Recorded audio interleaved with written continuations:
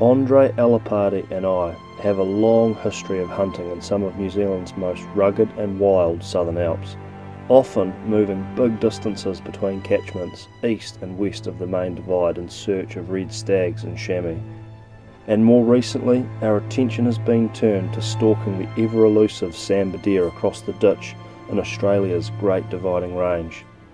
In just over 10 days from now, I will embark on what will be my biggest Sambar backpack hunting trip into Australia's Victorian high country, and accompanying me all the way from New Zealand will be my lifelong mate, Andre Alipate.